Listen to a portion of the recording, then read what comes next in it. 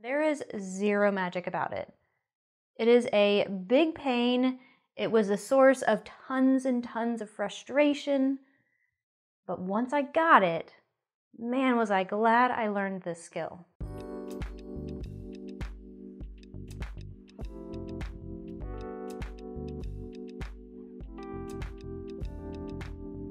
Hey there, and welcome to episode 9 of B.Hooked TV. Thank you so much for joining me today. I'm your host, Brittany, and my sole purpose here on this show is to help you get better at your craft. So if you haven't done so already, please do subscribe to this channel. That way, one, you'll be alerted when there's a new video available. By the way, that happens every single week. But then it'll also give you the opportunity to leave me some feedback. Because my purpose is to help you get better at your craft, I need to know what you need help with. And you can leave that information for me in the comments section of any video of B.Hooked TV. So let me paint this picture for you and see if you can relate.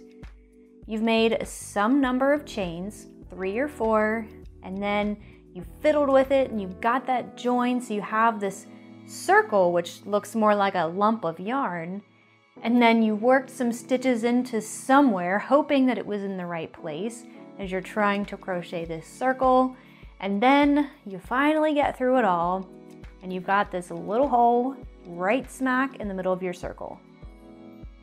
That little hole is the reason why I finally buckled down and learned how to crochet the magic ring. So as the name would imply, the magic ring is appropriate when you're crocheting in the round and specifically a circle. Now you wouldn't use the magic ring if you're starting a project that's tubular in shape, like a hat, bottom up style, maybe a sleeve on a garment. You wouldn't use it then. You would use it most often at, say, the top of the hat at the crown section if you're doing a top-down style hat. It's also used a lot in amigurumi. All right, so before we move into the demonstration, you'll need to get a couple of supplies so you can practice along with me. The first thing you'll need is, of course, a crochet hook, and you'll use the size that coordinates with the yarn. And for the yarn, there's a couple things I want you to keep in mind when you're making your yarn choice to practice on. The idea is to set you up for success here, so the yarn will really make or break your experience as you're learning this technique. It's always best if you can practice the magic ring on a worsted weight yarn. That's because it's big enough that you can see, but not so big that it doesn't flow through your fingers. The other thing you'll want to keep in mind is the type of yarn that it is. Now, you may have seen a roving style yarn. You want to stay away from that when you're practicing the magic ring for the first few times. Try to get applied yarn or some type of yarn that is twisted and is pretty sturdy, because we're going to pull on it quite a bit and you don't want the yarn to break in the process. So we'll grab our working yarn, our tail. I'm steadying it with these 2 fingers here in the background. Now you'll let it flow through, but I tend to sort of pinch them together to keep some tension on the yarn. Now working with these 2 fingers, we'll wrap the tail around them twice. See, I'm kind of letting it flow through my pinky there in the background. I'll wrap it around 2 times. Now just take your thumb and hold on to the tail. We need some tension to be on both of these loops, so we need to secure this end and this end. Now slide your hook under both of those loops, and the idea is to pull this one underneath this one. You'll have to wiggle your hook around a little bit to make that happen. I'll tend to just sort of swivel it around. And that is the first part, but we have to secure it. If we were to let our hook out of here, we would undo it. Now raise your pinky and your ring finger there in the background so that you can access that working yarn. You'll grab it with your hook, pull it through that little partial loop that was there, and then we'll do that one more time. We're creating a chain here. Now with that, things are secure enough that we can put this in a more comfortable position. So what I like to do is grab onto this little section of the ring with my 2 fingers, hold it there, I'll slide my fingers out, gather my yarn up like I normally do, and then I'll use these 2 fingers to put in the middle of the ring. If you're working with a single crochet in your ring, you won't need to chain anymore. We've already chained one. If you're doing a half double crochet, you'll make another chain, or if you're double crocheting, you'll make 2 more chains. Let's practice with a double crochet because that's one of the most common stitches. So I will add 2 more chains, and your pattern should indicate whether or not this chain 3 will count as a stitch or not. So part of what makes the magic ring magic is the tail down here. I'm always going to keep it steady as it is, so keep it in its same position with my thumb here. And you'll use this as a foundation to work your stitches. So let's do a double crochet.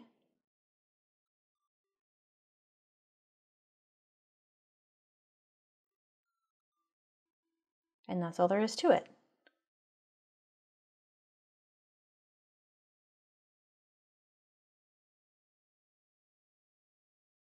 For the purpose of our little practice here, let's just do 12 double crochets. That's pretty standard for a circle.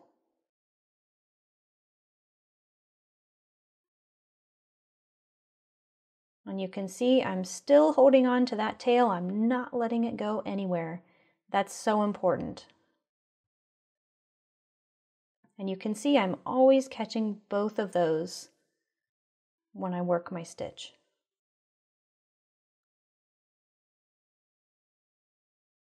Now once you have all the stitches you need to make for the start of your first round, this is where the magic part happens. Drop your working yarn, we won't really use that at the moment, and grab a hold of that tail. You'll need to steady it in both hands so that you can pull on this and it will draw up the ring. So I like to just use my fingers here to steady it in the background. And as I pull the tail, you see how it's drawing up that ring. I'll continue to pull so it closes. And that's all there is to it. I would, at this point now, follow the rest of my pattern. If it says to join with a slip stitch to your chain 3, you would do that. Now if you notice a tiny little gap here in the middle, that's completely normal, especially if you're working with 12 stitches like we were here. The more stitches you have in the middle, the more noticeable that tiny little gap will be. But there's an easy fix for that. Just thread your tail on your darning needle and then run it around the ring. You really only need to go around one time, but it does need to be a complete circle. And you can do this with your crochet hook attached like you see here, or you can do this at the very end of your project. It's totally up to you. And when you go all the way around, we pull that again, it'll close it up. Now, if you don't get it right the first time, you probably won't, we'll be honest. If you don't get it right the second or the third or the fourth time, don't give up. I don't even remember how many times it took me to get it, to just finally work through this technique so that the ring drew up as it should and things didn't fall apart.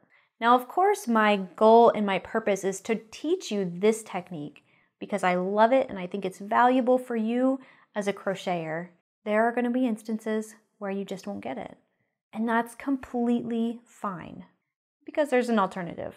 I have a cheat method to the magic ring, and I don't really love to encourage people to use it. I would love for you to know how to do the magic ring. But if you just can't figure it out, don't worry, I've got your back. You'll follow along with your pattern, but let's just work on a little practice swatch here. You will create 4 chains. I don't like 4 because this number is a little easier to work with. Join with a slip stitch to your first chain. Pull that through. And this is what I mean by easier to work with. When you pull those apart, that big opening there in the middle, that's the middle of your ring and where you'll work your stitches.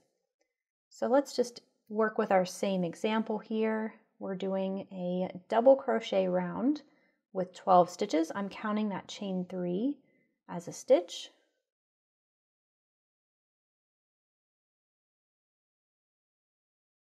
This is probably the method you're used to working with without knowing the magic ring.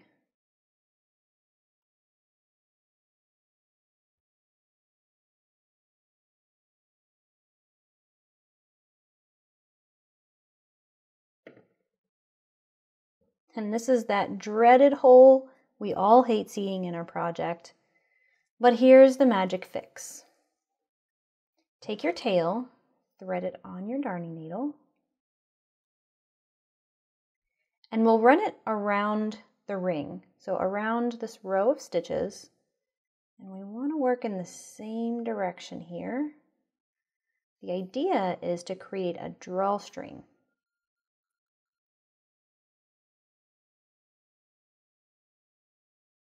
We need at least one full circle, and when we get it all the way around, you'll just simply pull on it, and it'll start drawing it up. Now you may want to go around one more time to make sure it's nice and secure and fully closed.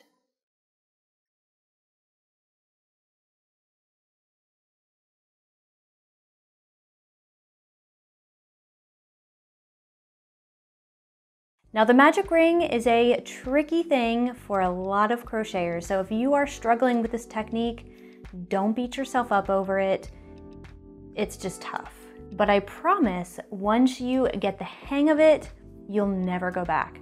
So practice quite a bit. Don't give up, especially if you get frustrated. Maybe walk away for a few minutes, but come back to it. I think it's a skill that you'll be glad you learned.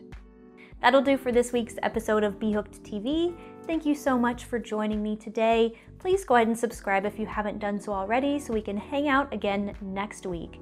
And also, don't forget to leave me a comment below if you have a topic suggestion or something that you would like to learn as it relates to crochet, knitting, or just yarn in general.